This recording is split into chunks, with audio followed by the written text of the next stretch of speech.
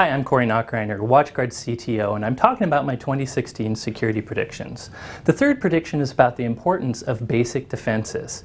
Security researchers like me tend to spend a lot of time talking about the latest evolving attack technique, things like a new rootkit that infects a hypervisor, or malware that goes after a new type of file. And we consider new security controls we might need to block those attacks. But the truth is, advanced persistent attacks just account for a minority of the issues out there. The prediction is next year a huge majority of the most successful attacks will still rely on very old techniques. One common example is a drive-by download. These web-based attacks often rely on old vulnerabilities that have already been patched for sometimes over a year. So if you rely on an old security technique of patching as quickly as possible, you can block this type of attack. So again, next year expect most attacks to still use very basic techniques, and of course the silver lining here is if you concentrate on basic defense in depth, you should do well.